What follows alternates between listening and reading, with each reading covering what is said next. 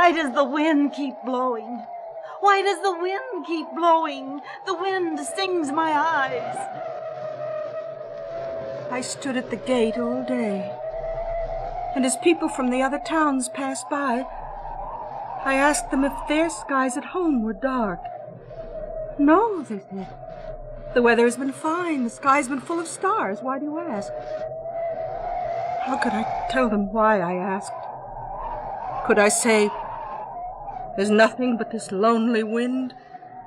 Could I say, we have no stars?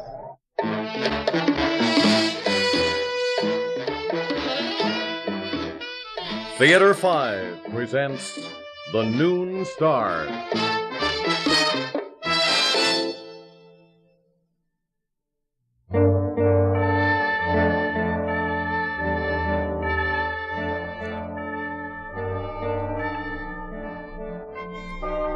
It was St. Augustine who said, "Thou hast forgiven me those sins which I have done, and those sins which only by thy grace I have not done." But I say to each of you in this church, the sins you have not done are the secret sins, the sins of inclination, the sins of it might have been. Garth. Yes? That's not what St. Augustine meant. What? He meant the sin was forgiven, not that it had to be paid for. Cast out the secret sin, I say. Cast out that which inclineth. And may God have mercy on you, each and all.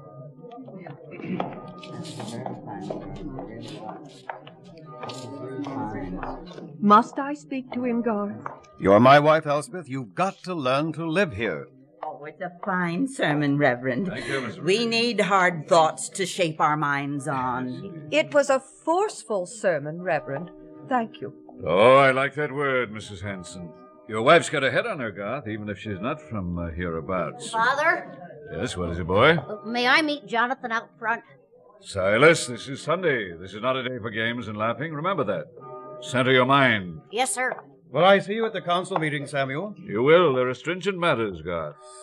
Oh, he's one of the few, that man. No nonsense with Samuel Cole. No, not even for the children. What my wife means, Mrs. Brokeen, is that she admired the sobriety of our town. The order of it.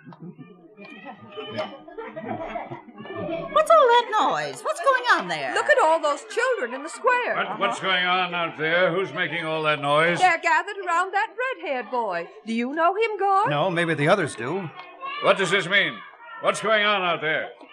Silas, come here. Yes, sir. What is the meaning of that laughter? Who is that boy? Oh, I don't know, Father. He says he can see the stars right now. In the middle of the day, he can see the stars. That's what he says. Oh, come up here, boy. Come here at once. That boy's a stranger. What's he doing here? Yes, sir. Now, what's this nonsense about? Nonsense, sir. About seeing stars? They're up there, sir. Don't be impudent, boy. Oh, no, sir. I only meant that all I have to do is look. I don't know why, but I can see them. See? There's Arcturus. Orion. Polaris over there. And that's Sirius, the dog star. I like the dog star. Why do you like it? Oh, I don't know. It follows me. Do you mean you really see them now? It's unnatural, Reverend. It's devil's work. It's wrong. Wrong. Boy, I don't know you. I don't know your family. You're disturbing the Sabbath here. Now you go home, wherever you live. I'd really like to, sir, but Yes? I don't know where I live. I thought maybe it was here. Does anybody know me? Do I live here?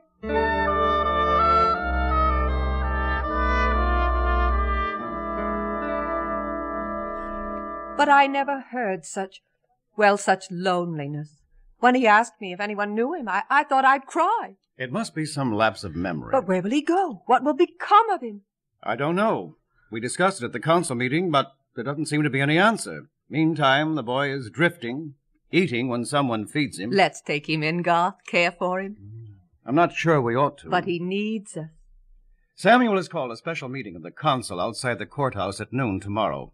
He had a map of the stars drawn. We're going to test the boy. If he points to the part of the sky shown on the map, then... Then what? Well, at least we'll know that he does see the stars, or that he doesn't. Which will be better? Or worse?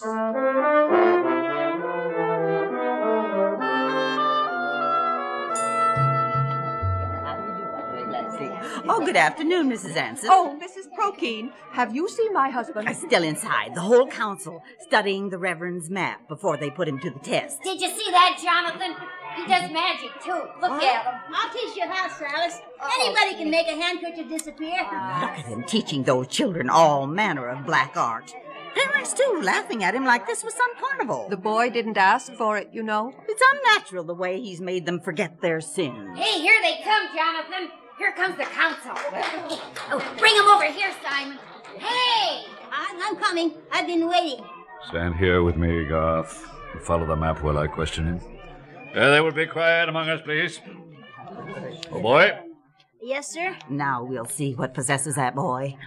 You have made the claim, boy, that you see the stars in daylight, that you know each one by name and its exact location in the sky. Yes, sir. That is unusual. I have known ever since I can remember, sir. But I don't recall having to learn. And about seeing them in the daylight, well, I thought everybody could until not long ago. It's so easy if you put your eye to it. Silence, please. Silence among us. This is a moral inquiry. I ask you now, boy, to point out the location of the star Antares. Over there, sir. On the northern horizon, in the constellation of Scorpius. 6 stars down from the left eye of the scorpion. Correct. Correct. Silence, please. Silence. I remind you, this is a grave matter. Now, boy, the star Pollux. Pollux is there. 83 degrees south of Antares in the constellation Gemini. That is correct. And the star Sirius. Oh, that's my dog star, sir. In Canis Major, down there near the southern horizon. You can almost hear him bark if you listen. And Vega. Well, there's Vega in the Lyra group. And there's Beta Centauri and Deneb and Achernar out there. See? That's amazing. And over in the west there, that's Regulus. Procyon out there up there. Capella on the wagon wheel. There's the Cygnus group, see? Well, you never hear a thing like that. There's Orion and Regal and Aldebaran. Order, please. That will be enough. Boy. Oh, but sir, I've only named the first magnitudes. There are billions of smaller ones out there, all asking to be named. And... Order, please.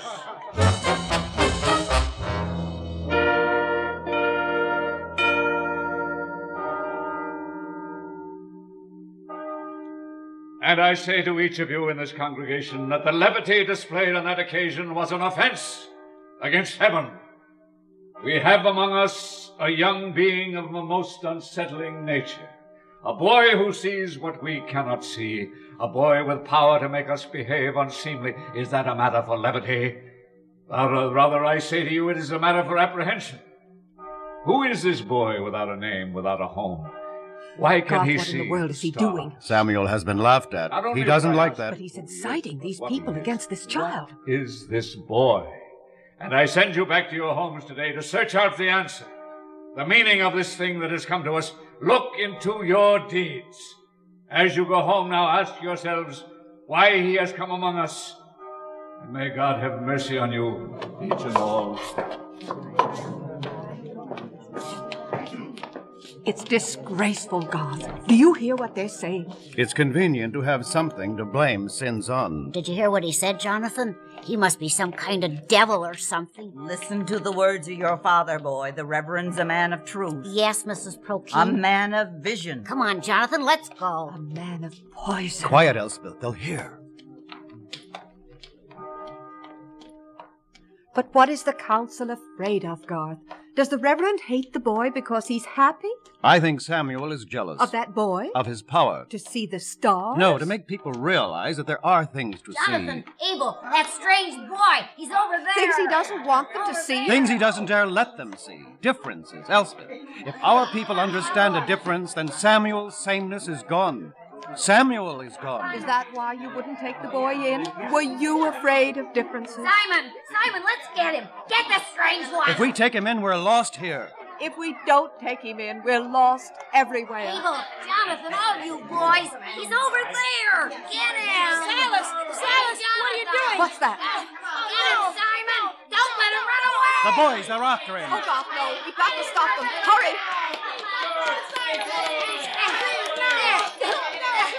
Oh, they're stoning him, Gar. Simon, don't hit that boy. Do you hear me? Oh, Jonathan, Silas, stop throwing those stones.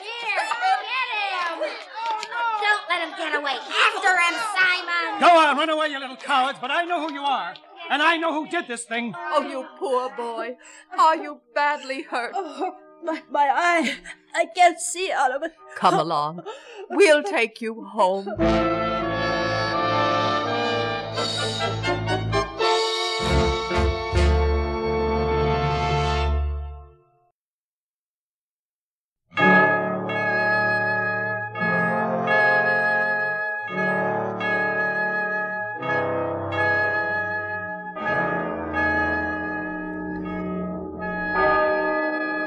And I say to you in this parish that those who seek to divide us, those who seek to destroy us by clasping the venom unto them, they alone shall be poisoned.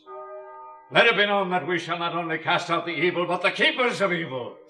This well may be a test of our eternal vigilance against the forces of darkness that creep into our midst in strange shapes and guises. Let it be the duty of each of us to cast out evil and those who shelter sinfulness.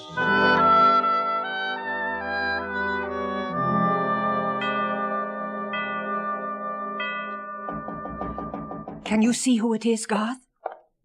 Mrs. Prokeen. Don't let her in. You're worried. Aren't you?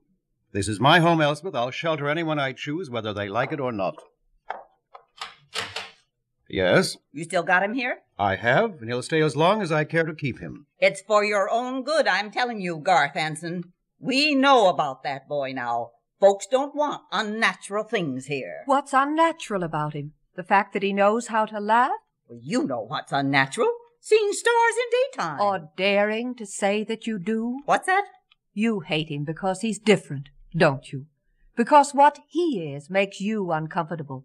You hate his challenge, don't you? My advice to you is to get him out of this house so we can get him out of this town. People are getting tired, you being this high-handed. Good night, Mrs. Prokeen. They're goading each other on. This can be very dangerous, Elspeth. We've got to do something right now. But what? We can't put him out. We can't even let him go, not with people feeling this way. Tonight, later, when it's dark, we've got to take him away. Where? Into the next town, wherever they haven't heard of him.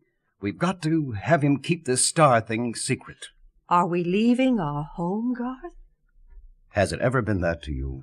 It has to you. It isn't now. It's too much to do for him. No, I don't think so.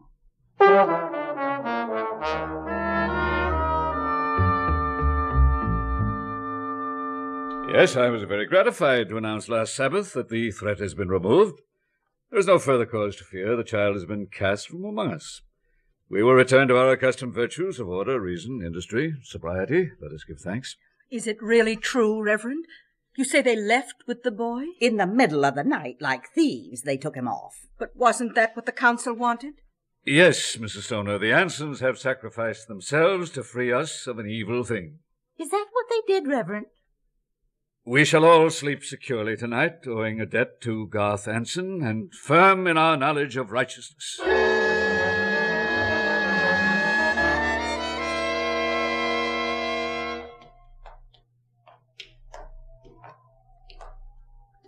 It's awful dark tonight. Father? Yes, boy? Why didn't you punish me for what I did to that boy? The boy is gone. We will speak of it no more. Look at the sky. There's not a star anywhere. Oh, the wind. The wind stings my eyes. Funny, the way it came up so sudden a week ago. Have you noticed the sky? Notice how? It isn't a cloudy sky. The moon's bright enough. But where are the stars? There's not a single star. Silas? Yes, sir. Oh, stay close, boy. Stay here by me. It's dark. Where are you? Here. Take my hand. Why does it just keep blowing? The whole week now. Well, never mind. It will pass. The other boys are scared. They say if the sky is clear, there ought to be stars. They say maybe that boy Enough, Silas. Oh, hold my hand, Father. I'm used to the dark now. I'll take you where the others are gathered. Follow us, Mrs. Plotline. Take my other hand. Yes, here. Oh, what are we going to do, Reverend? Why does the wind keep blowing? It hurts my eyes. I stood at the gate all day and asked the people from the other towns if their skies at home were dark. No, they said. The weather's been fine. The sky has been filled with stars. Why do you ask? How could I tell them why I asked? Could I say we have no stars? Could I say there's nothing but this lonely wind? Oh, you're our pastor, Samuel. Tell us where the stars have gone. Where are they, Reverend? Where are the stars? I am not God, Mrs. Sonar. How can I say where they are? You had no right to ask.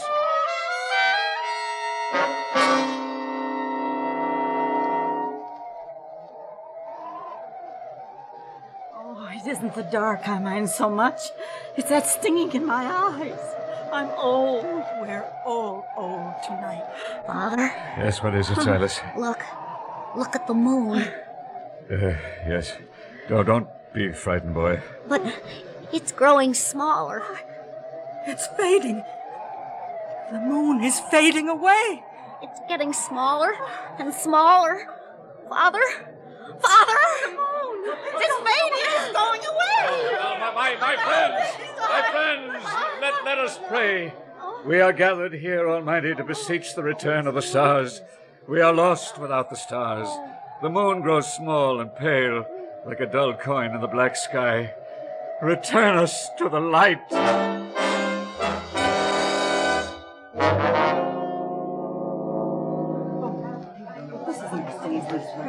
What's everybody waiting for, Father?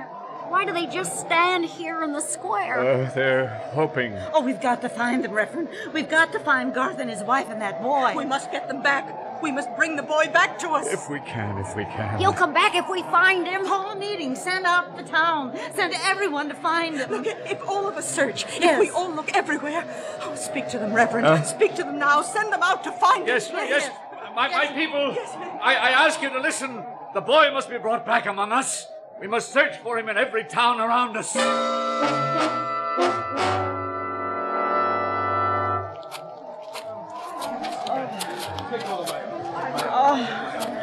Oh, how much further?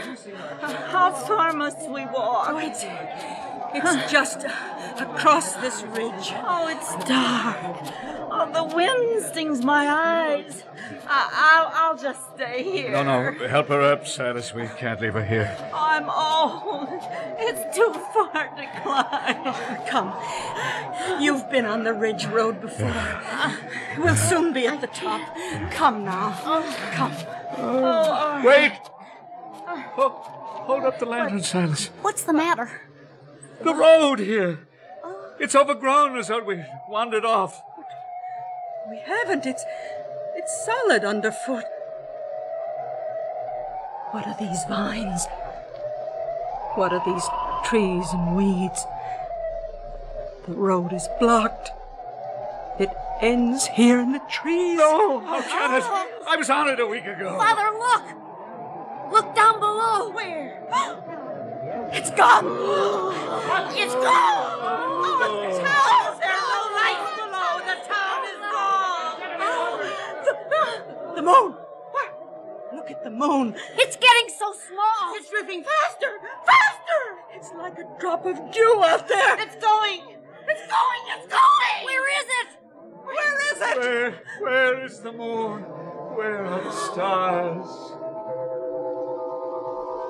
There's Vega in the Lyrigu, and there's Beta Centauri and Deneb. Out there is Regulus and Procyon.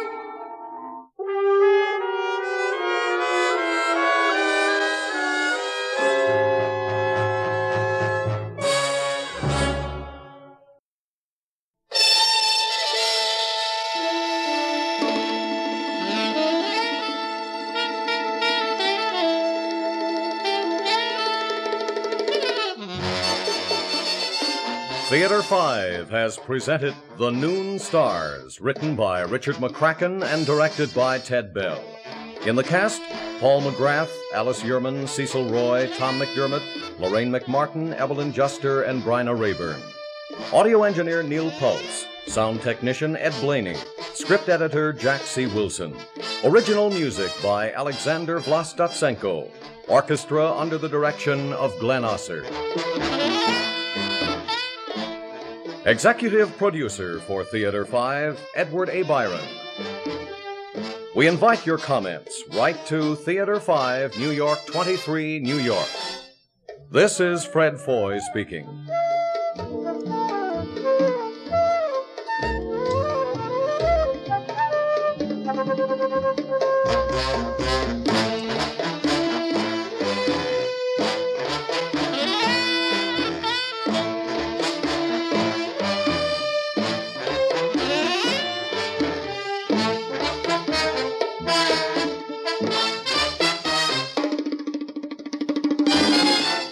This has been an ABC Radio Network production.